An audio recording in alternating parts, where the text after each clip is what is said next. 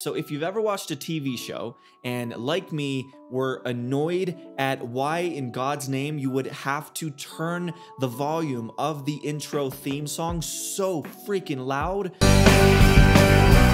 if you find that annoying like I do, then my friend, we're on the same page. I don't get it. It doesn't make any sense why they would feel the need to do that. And sometimes what I do is it annoys me so much that I will literally grab the remote and turn the volume down just for the theme song, and then I can continue on watching The Office or whatever. And while that's of course a silly example, this is actually functionally what a compressor does. Put simply, a compressor turns the volume of a track down. But much like me using the remote to only turn it down for that intro theme song, and then I'll turn it back up, a compressor turns down the loud parts of the track and the quieter parts remain completely unaffected. Now, one of the best definitions that I've personally heard of what a compressor does is by Graham Cochran, who used to run the Recording Revolution. And the way that he described a compressor is as an automated volume fader. So if you imagine a mixing board, like a physical board with faders everywhere, what a compressor does is you dial in the settings and then the fader automatically, based on the information and based on what you've dialed in, it will move up and down in a completely automated way.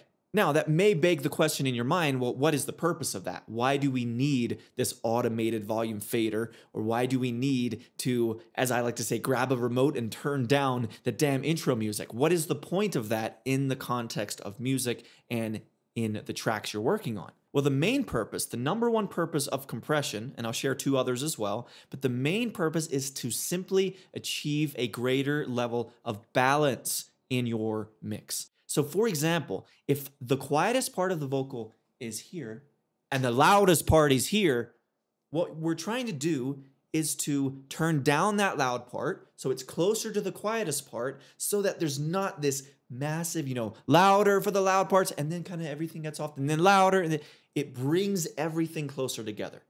That is one thing, that's the main thing that compression does. It creates a greater sense of balance. And then a couple other things that compression does to the tracks that you add it to are punchiness. So if you use certain settings, you can perhaps use on your drums or on your snare drum, or even, yes, on the vocal or any other track, if you just want a bit more of a punchy sound, that doesn't quite sound so loose and kind of fading in and out. It's got this punchy sound to it. You can use that on kick drums, snare drums, drums overall, vocals, anything like that.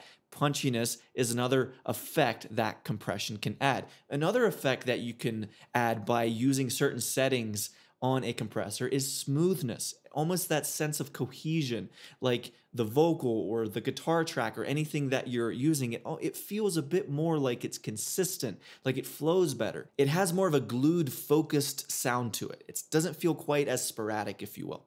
Okay, so those are three reasons and three, you could say, effects that compression adds to the tracks that you add it to. Balance, punchiness, and smoothness. Sometimes it's a combination of the three. Sometimes it's mainly balance. Sometimes it's balance and punchiness. You get the point. Now, very quickly, before we get into the inner workings of a compressor and how to actually use the knobs and the parameters inside of your compressor, one thing I want to make very clear, and you may have this question, which is, how do I know which compressor to use? I mean, my God, there are a gazillion compressors out there from plugin companies like Waves or Slate Digital or UAD or Waves again, because they've got like 38 of them. And then you also have your stock compressors inside of your DAW. And if you are still relatively new to this, to compression or maybe to production overall or to DAWs overall, can I give you just a word of very simple advice? Please take this if you are especially in that beginner stage. Just use your stock compressor. It's a complete fallacy to believe that you need all the different compressors from Waves and Slate Digital and this analog model, blah, blah, blah. Just use what you got. Learn the skill. Learn how to use a compressor.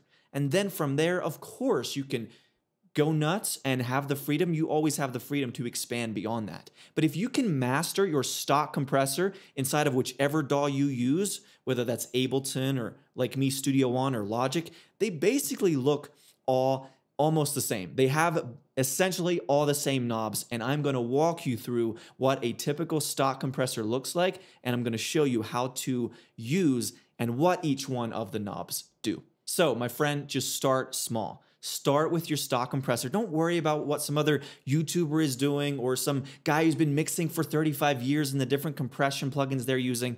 Just master what you have. Start small, master that plugin, and then from there you can expand over time, okay? Now, let me walk you through the inner workings of a compressor plugin. Now, as I just mentioned, I use Studio One, but again, you can follow along in any DAW, okay? Just look at where it says threshold here, it's gonna say threshold with your stock plugin in Ableton or Logic or anything like that. And all of the parameters that I'm gonna walk you through, it's gonna be probably exactly the same, other than the exact layout of the plugin. It has all the same features that your stock compressor has. So the very first parameter that I'm gonna walk you through here is the threshold. In this plugin, we have the threshold knob right here. Now, what does the threshold actually do? What is the point of it? Well, if you imagine the volume level, so I soloed some drums here. Let me play those. So as you can see here, you can see the audio levels come through. What a threshold does is it sets the level at which the compression will activate. So what is happening right now, because of where the threshold is set, this compression plugin is doing absolutely nothing. It's doing nothing at all to the sound, okay? But now watch what happens when I turn the threshold down.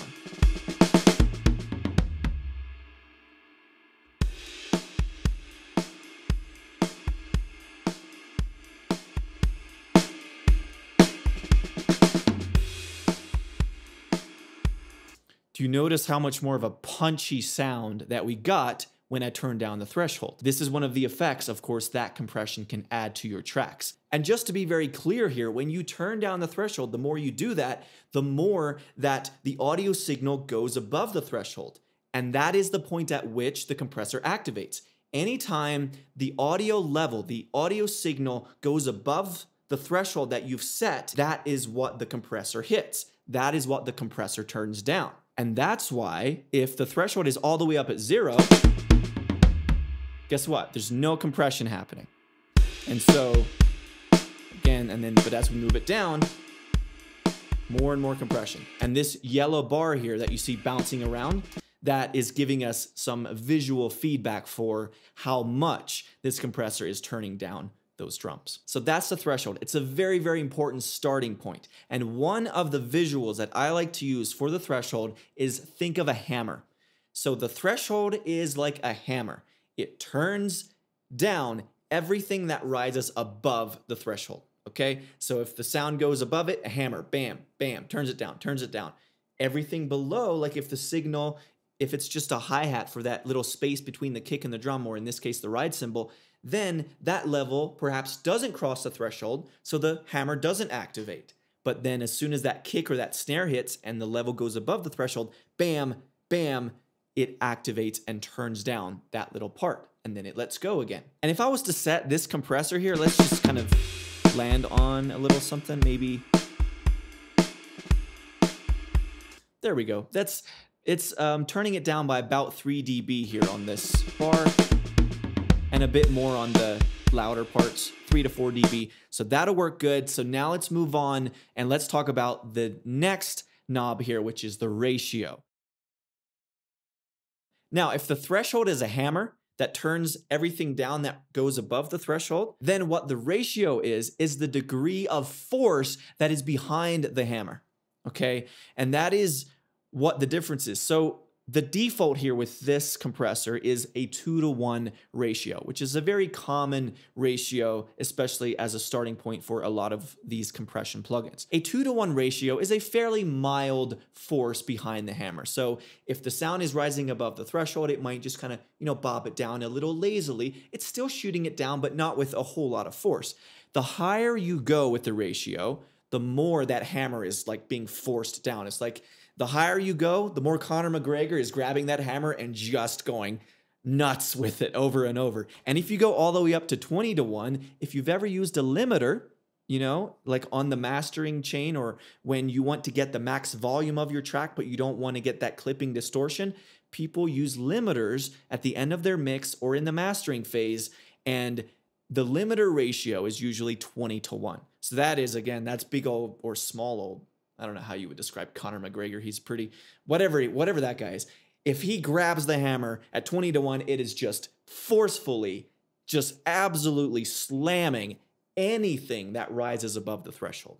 And then again, if it's all the way down to like 1.5-1 or 2-1, it's a lot more soft. It's a lot more gentle and smooth with it.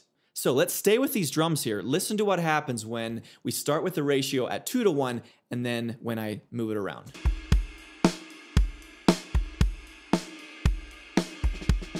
Notice how much more forceful it is. There, it's a bit more smooth.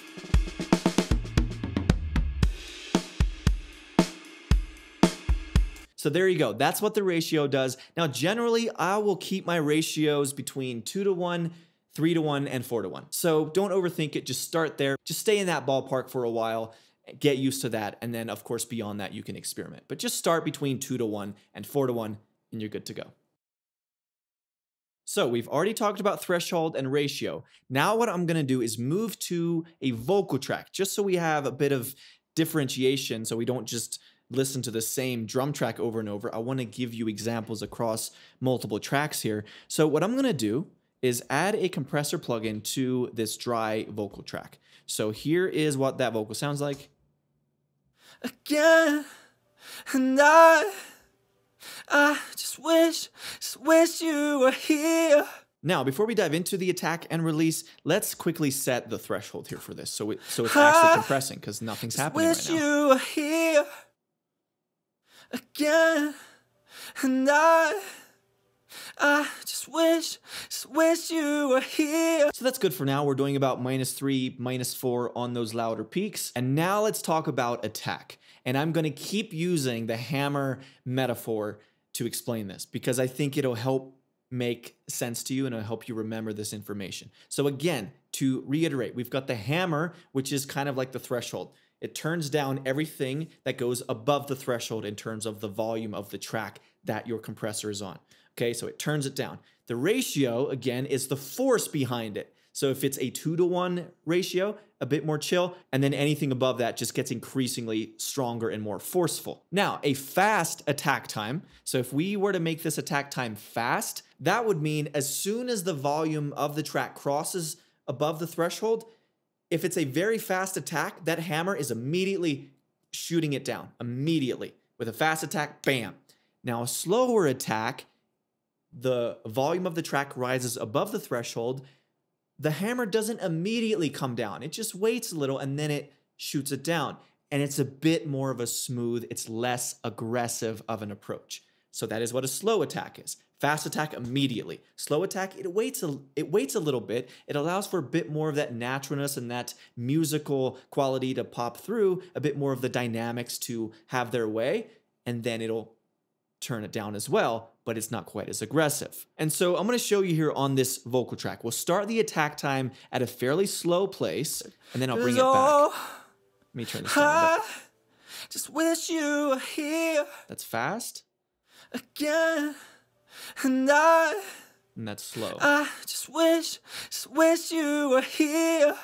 So that's the difference. A fast attack is more aggressive. It's more straightforward. It's more like, bam, just hit it immediately. Rises above the threshold, hammer hits it immediately. Slow attack, it's a bit more like, it's a bit more jazzy in its approach. It's like, oh, just let it go a little bit, you know? Let it hang out before you then still eventually, after a few more milliseconds, you do still hit it down, but it's not quite as harsh, not quite as aggressive. And then finally, I want to also just give you some ballpark numbers for you to start with in terms of where should your attack time be. My attack times for most things tends to be between about 1 millisecond at, being fast, so about here, or even all the way down to half, but let's just say 1 millisecond for a fast attack. And then a slow attack I might have up between 100 to 200 milliseconds. Let's say between 1 millisecond and 150 milliseconds. That is generally where I will keep my attack times. And so one more time, if you want a smoother sound, you might want to go with a little slower time. If you want a more aggressive, rockier sound, like just really grabbing that vocal and compressing it, you might want to make the attack time a little closer to 1 millisecond, just a little faster. Okay, so now let's talk about the other side of this, which is the release knob. So attack, again, is how quickly it attacks the vocal after it crosses, or the sound rather, the audio after it crosses the threshold. And then you could think of the release as when you are using the hammer to turn down those peaks that are crossing the threshold, the release tells the hammer how quickly to come back and let go of the audio, or how long to stay and keep the audio pushed down with the hammer, or how quickly to just bring the hammer back to neutral. So a fast release is, bam, you hit the audio, and then it immediately lets go of it as soon as the audio goes back below the threshold. A slower release hits the audio that is above the threshold, and then even when the audio signal goes below the threshold, the compression still stays activated for a bit longer before it lets go. And so I'll give you an example of that now. So if we come back to this vocal track, and if we start with a fast release, this is what it sounds like. Oh, I just wish you were here. Let me exaggerate this even more with the threshold so you can really hear it. So again, fast release. Again, and then slow. I just wish you were here. So as you can hear on that extremely slow release, this compression, this yellow bar stays on it, right? Oh, what a time, it's not letting go. It's just, what a time, what a time it was. Versus, look what happens here. Oh, I know it comes right back. Stupid. Bam, bam. Oh, see that? I just wish you were here. Now, as far as tone quality and the effect that it has on the audio signal when you adjust the release knob, if you're going for a relatively natural sound, then you might want to have a fast to medium release time, which might be between 5 or 10 milliseconds at a fast, and then maybe around 30 or 40 in the medium range for your release time. And then if you want your track to be almost more smooth and have a sense of gluiness about it, almost like a gooey sound, if that makes sense, I don't know, then you might want to have a bit of a slower release, just so, again, that hammer, it stays on it a bit more, and it just has a different effect from a fast release to a slow release. Now, on a vocal like this, I would generally be between 10 milliseconds for a fast release on a vocal, all the way up to perhaps 100 for a slow release. Now, one more thing I want to show you when it comes to release, though, is let's quickly head back to that drum, or to those drum tracks, because I want to show you what it can sound like when you use a slow release on a snare drum in particular. So if we look at this snare drum here, and I'll just leave it on here, it's fine. And if we go like this, and if we adjust the fast release, and then if we come back here, do you notice how different the sound is versus fast release, slow release? Boom, boom, right?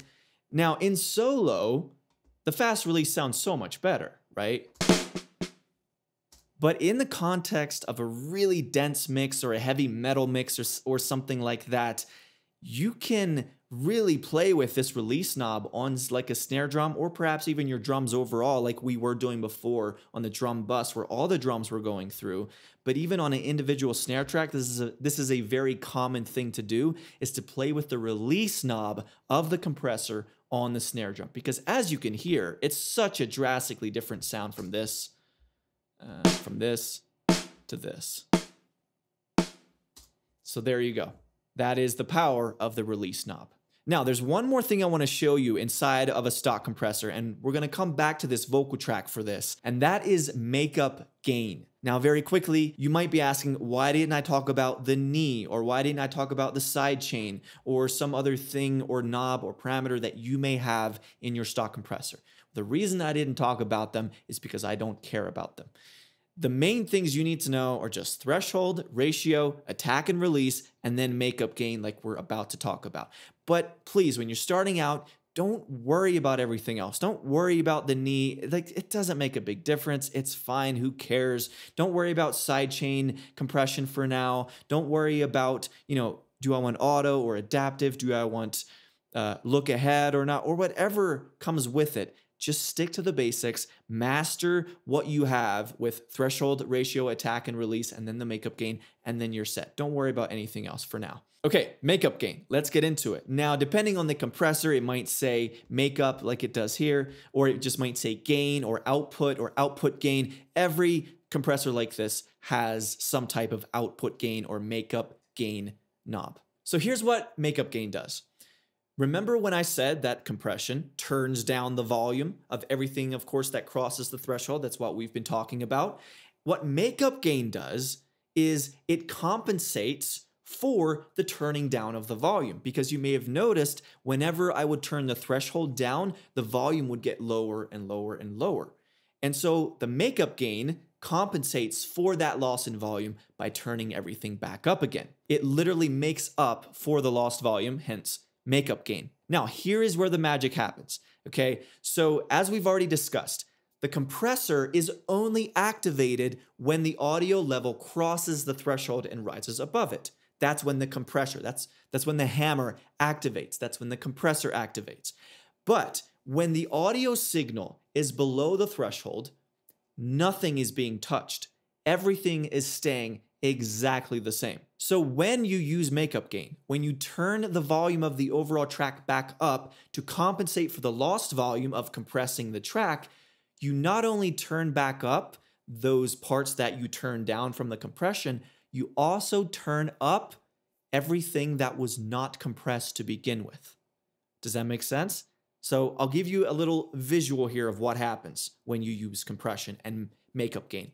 If your track starts out and the loudest part of the track is here and the quietest part is here, what happens is the compressor, the hammer that we talked about, it'll shoot the loud part or the loud parts down to, say, perhaps here. So now it's no longer from here to here, it's from here to here. What makeup gain does is it grabs this range and it just goes whoop, it turns everything up.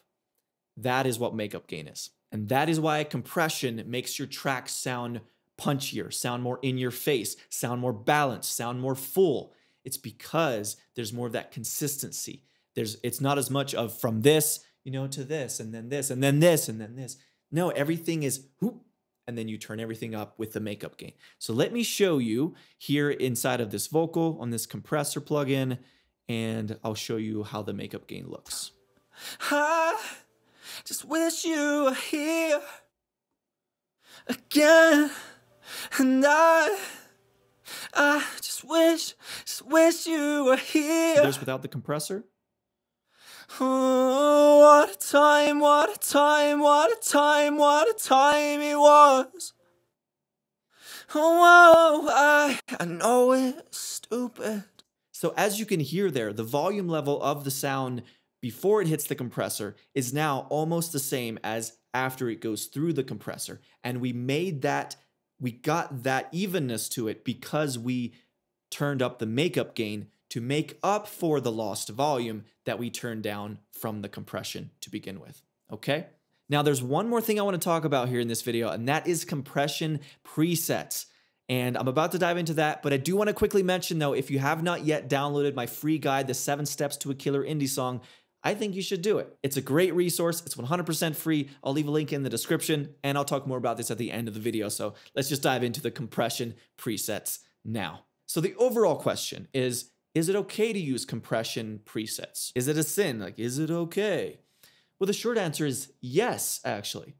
You can use compression presets, but, and this is a very big but, I'm not gonna lie about this one, okay? There is one massive problem with using compression presets. And that problem is the person who made that preset has no idea. They have no way of knowing what the audio level is of the track that you just put that compression preset on. And so yes, you can experiment with compression presets, but there's one thing you always, always, always have to do, and that is come into your threshold and adjust the threshold to adapt to or to match up with where your volume level is for the track that you just added the compressor to. And I'm gonna show you why that's important. So let's come over to an acoustic guitar track that I pulled in here. So I have a little acoustic guitar track here. Let me add, again, just this stock compressor. Here's what the acoustic guitar sounds like. Now, as you probably know, there's no compression happening, right? Because the threshold is too high, this bar is not coming down. But what's gonna happen if we add a little preset, right? So if we go into guitar and we're like, don't really know what we're doing with compression, so we just go, oh, acoustic guitar 1. Let's just add some compression to it. Let's see how that sounds. And we're like, oh yeah, it sounds so much better. That doesn't sound that much better. Pretty much the only thing this compressor is doing is turning the volume up because of the makeup gain over here. So it's adding like 7 dB of volume. Because here's before, there's after. Now there is a teensy tiny little bit of compression popping through on some of the louder strums, as you can see here in this, with this yellow bar. But for the most part, that audio is not going above the threshold, and so there is hardly any compression happening at all. And this is the problem with presets. You can't just add a preset and then go on with your day. You always have to come into the threshold and adjust the threshold to the general audio level of the track that it's on. Maybe the snare drum is really loud, so then it's gonna be at a completely different place, the threshold is, than if it's on a softer acoustic guitar or a soft vocal versus a loud vocal. You always have to adjust the threshold to match the needs of the particular tracks that you are adding the compressor to. All right, so in this case, I would probably bring this down to about here.